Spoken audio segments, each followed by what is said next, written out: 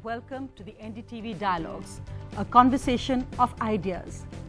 Today we discuss the role of the classical in modern India, an idea even more relevant in today's narrative and in a week where a first-of-its-kind initiative has been launched, the Murty Classical Library of India.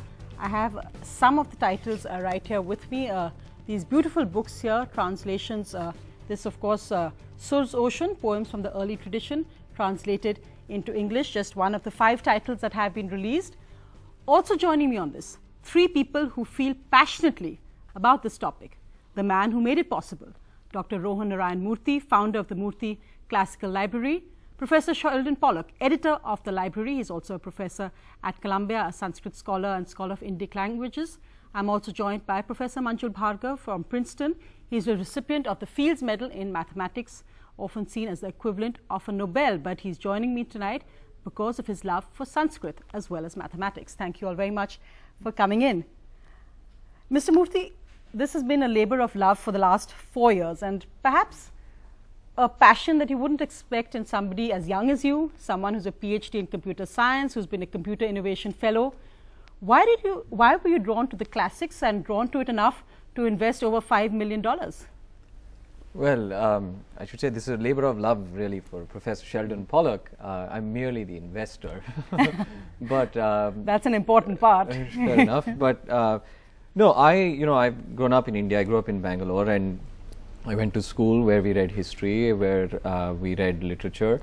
And in my limited opinion, when I sort of look back and reflect on what we read, there was not sufficient depth in terms of time going back into ancient India, into what happened 2,000 years ago in this country, or 1,500 years ago, or 3,000 years ago even.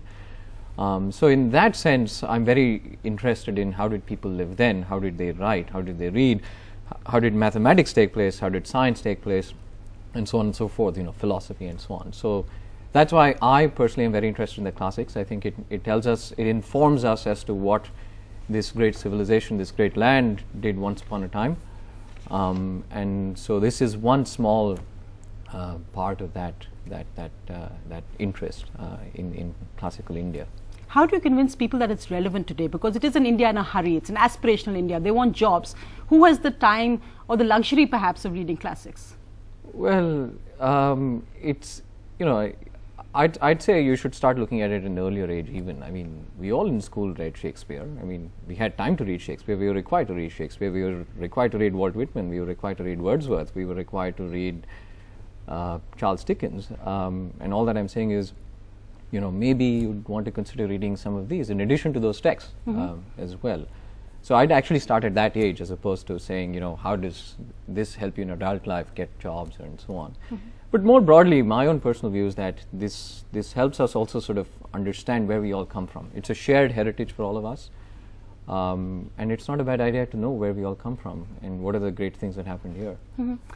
Professor Pollock, your labor of love, yes. But you've talked about a cultural ecocide that is happening, and I think perhaps the worrying factor is that no one here seems to care much about it unless we talk about it in some sense of a political narrative or some muddle thing on who came up with Vedic maths first, or was it European, was it a Vedic tradition, and that kind of conflict that you see. Right. Why do you think India needs this now more than ever before? I don't know if it's a question of needing it now more than ever before. I mean, India's had a tradition of more than 2,000 years of truly extraordinary storytelling and expressive literature and systematic thought. To lose that treasury would be a loss of extraordinary sadness to the people of India today. The rather alarmist term I used of cultural ecocide was simply meant to begin the conversation about what it means to try to recover, conserve, preserve this material. My worry is, and again it's, as I've mentioned to Rohan and others on various occasions, my worry is largely anecdotal. I've spent a lot of time in India over the last 40 years. I've studied old Kannada. I've studied various languages with pundits around the country, and I've seen that the next generation has simply not manifested itself. So there seems to be a rather dramatic moment of discontinuity between the centuries on end of deeply sympathetic and loving cultivation of forms of knowledge and literature, which seem to be at the point now of disappearing. Competences seem to be disappearing, and competences actually can get lost and lost forever. Mm-hmm. Now, why do we really care that these competencies are being lost? I think Rohan's right. In part, learning about where we're going, and I include myself in this we, for reasons I can certainly talk about. Learning about where we're going partly comes from learning about where we have been. Mm-hmm. It's a frame of reference that basically grounds most of our thinking about who we are. If that frame is cloudy or broken or not existent, then we're diminished as human beings. Mm-hmm. But there's more, there's more than this simply instrumentalized way of thinking about it. First of all, there's a vast array of very beautiful material in those 5 books. You don't put a price tag on beauty. Beyond the beautiful, there's something what I would refer to as the unfamiliar, the ways of being a human being that have been lost. Those books, those 5 books, each of them contain both recognizable ways of people being people, but also astonishingly unfamiliar. I've used the word strange, maybe inappositely. Unfamiliar ways of being a human being that I think the world needs to recover. The only options we have are not the ones we've got. Yes. To expand our horizons, and Professor Bhargava, if I could bring you in on this, I said I'm sure you're more used to interviews on mathematics, but looking really, because you've talked so much of how your love for Sanskrit, your learning of Sanskrit has actually helped you in mathematics. So when we talk about the young people of today, and Rohan made that point that of an education many of us had in English schools which draws on the authors of the West but completely erases Indian authors or Indian classical authors, do you think it's time for an actual reversal in this? One day, would you like to see books like this actually being taught in Indian schools? Definitely. I think it's always good to have a number of different perspectives when one is learning. Mm-hmm. And the way education is right now, it's very one-track, unidirectional. As you know, I'm a great fan of some of the science and mathematics in ancient Indian texts. And one of the reasons for that is that the way mathematics is written about in these ancient Indian texts is very different than any other tradition of mathematics. It's very holistic. It connects to poetry, it connects to music. And in fact, the mathematics is written in poetry mm-hmm.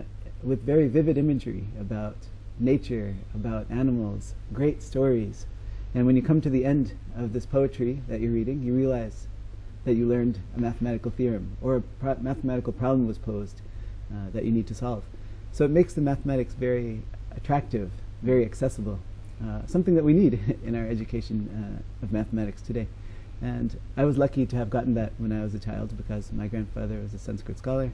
He had a lot of these mathematics books on his shelf. I loved mathematics. I would pick these up. And I'd be like, whoa, this is a whole different way of doing mathematics. And you didn't like school much? I didn't like school much, yeah. In fact, I didn't like the traditional way of teaching mathematics. I used to try to skip school, and I would come to Jaipur and learn with my grandfather.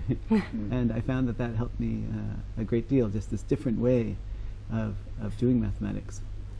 And so actually for the future of the series, if Professor Pollock allows, I'd love for some of these books to be about some of the ancient ways of teaching and proposing mathematics problems that also has a great literary and artistic value. Mm-hmm. And those two things coming together was something that inspired me a lot and influences the way I think today.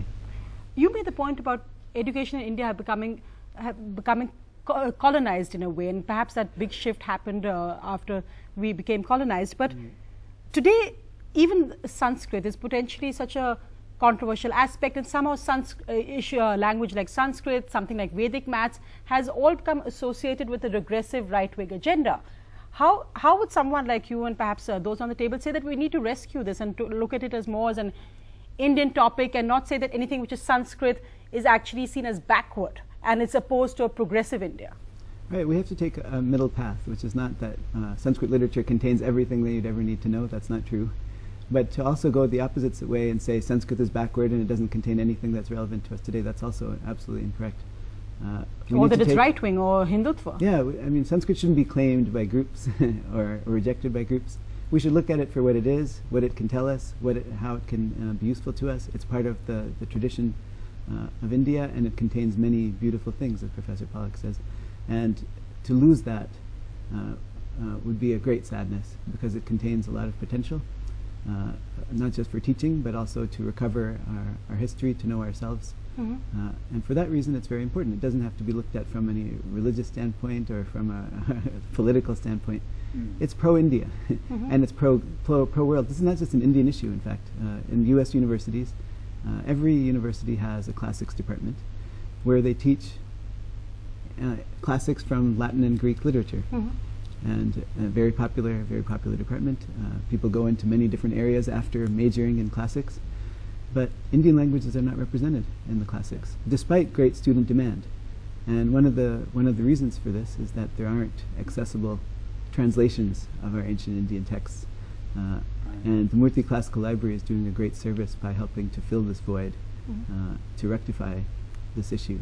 You know, there are two things that Manjul has just said that are worth stressing. One has to do with Sanskrit, not as the divisive force in Indian history, but Sanskrit as a unifying force. In fact, over its 2,500 or 3,000 year history, Sanskrit has not only brought communities together in many ways, but it's enabled the creation of new forms of expression in the regional languages. This is a story that's absolutely central to the life of Sanskrit, and it's central to the literary and even political life of South Asia.